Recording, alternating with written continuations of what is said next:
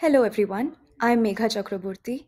Welcome to my presentation of our ongoing work titled AI Generated Text Detection is Not as Easy as You May Think.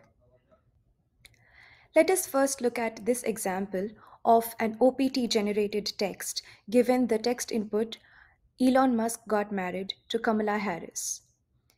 We can see in this example that the model was able to create a short paragraph describing an event that never took place. The images you see are created by Stable Diffusion 2.0. Now let us see how GPT-0, one of the AI detection techniques, works on this particular example. As you can see, GPT-0 calculates the per sentence perplexity score, and the final verdict that it gives out is that it is human generated.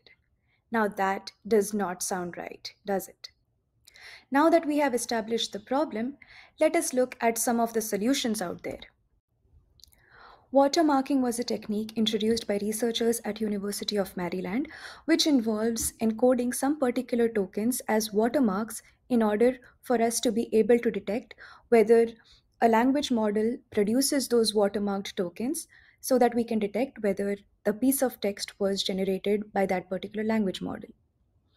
Next, Chris Manning and group came up with Detect GPT, which works on comparing the log likelihood of some of the generated tokens and perturbing them with some other input tokens. Finally, GPT-0 works on perplexity estimation with the hypothesis that a lower perplexity measure and a lower burstiness score implies that there is a high probability of the text being generated by an AI model. In our work, we show how each of these three techniques are vulnerable.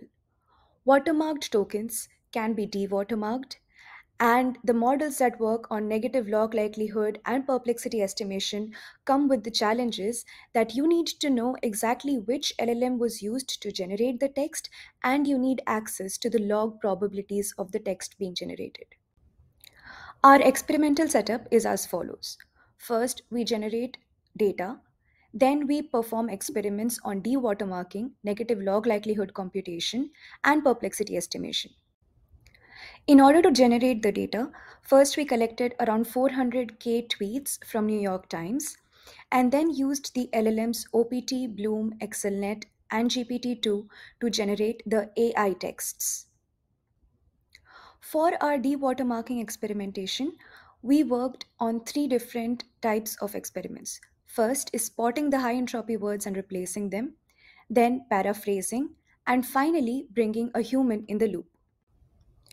The watermarking technique that was proposed claims that it can generate, watermark, and detect the watermark text based on the LLMs that are given here. However, when we tried experimenting with the given technique, we have found that after producing the text with the watermark, if we merge multiple paragraphs as a single paragraph, the detector fails to recognize it as a watermark text. So, what are these watermark tokens and why are we masking and replacing them? The paper proposes that the high entropy words are usually the watermarked tokens. So we used four masking LLMs and we tested each model to detect which are the high entropy words, and we iterated masking each word over the entire watermarked paragraph. The high entropy words were determined based on the likelihood of the masked word occurring. We decided to keep the threshold at 40%. So if the probability was less than 40%, we identified that word as having a high entropy. After identifying all words with high entropy, we replaced them with a word from the same or another language model. So basically, we created a 4 cross 4 matrix for each of these four masking models and created a 16 combination technique to see which LLMs are able to detect the watermarks of the other LLMs. After having spotted and replaced the high entropy words, aka the watermarked tokens, we ran the newly dewatermarked paragraph through the detector to see if it could detect the presence of a watermark. Now, Not all of the 16 combinations worked. However, we saw that at least one combination for each case was able to successfully dewatermark the text. And hence, we claim a success rate of 100% in case of dewatermarking the text. Keeping in mind the goal of removing the watermark tokens, we are now experimenting with two other ways of removing the watermarks.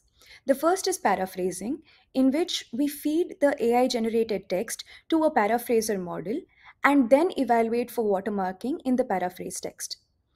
And the next one is human in the loop, where we have already identified the high entropy words and we ask a human annotator to replace those words with a word of their choice. Experiments on these are ongoing, but we hope to see good results and we hope to see the dewater marking process being successful. For our next set of experiments, let us first understand how Detect GPT works. So it only first of all it only works for GPT-3, and that too it doesn't work really well. Uh, so first it creates some minor perturbations in the generated text, and then it compares the log probability of the original text with the perturbed sample. If the log ratio is high, then the sample is likely to be generated from the source model, in this case GPT. Let us also simultaneously look at the perplexity estimation. GPT-0 is a technique that works on perplexity measure and burstiness measure, which respectively analyze the randomness of the text and the uniformity in the randomness of the text. So, a lower perplexity score implies that it is likely generated by AI, because that means that it is easy to predict the next word. While perplexity works on next word prediction, burstiness evaluates the homogeneity of the sentence length and the variability in the sentences. So we can say that perplexity is to words as burstiness is to sentences. Now, even though it technically sounds to be foolproof, why are these techniques not good enough? As I mentioned before, first of all, you need to know which language model was used, and you need access to the log probabilities, because all of these techniques require are based on the log probabilities of the words. But what if you were able to overcome these two challenges and you were able to get access to the log probabilities? Do you think it is still foolproof? Our results conclusively show that they are not foolproof. Here you can see the results of our experiments, where we tried out on models GPT-2, OPT, Bloom, XLNet, and we found the statistical measures for perplexity of the AI text and the human text. As you can see here, there is absolutely no statistical significant difference between them. So, why are these techniques fallible? First of all, because they are not LLM agnostic. All of these techniques, all of these models are very typical to the language model that they are trained on. And secondly, there is always a way around to bypass the detection techniques. In addition to that conclusion, our experiments also led us to the observation that some language models are very easy to detect, while some others are not. So, we also propose ADI, which is AI Detectability Index. Here, we hope to index all of the language models that are out there in accordance to how easily or how difficult it is to detect whether a piece of text that is generated by the model is detectable or not. In conclusion, in our body of work, we have proven that the current AI generated text detection techniques are all conquerable. We also propose ADI as a benchmark for to the community for indexing LLMs according to the ease or difficulty of their detection techniques. We are also planning a workshop called Counter Turing Test for the community to come up with their own techniques for detecting AI generated text. Thank you for your attention. Have a nice day.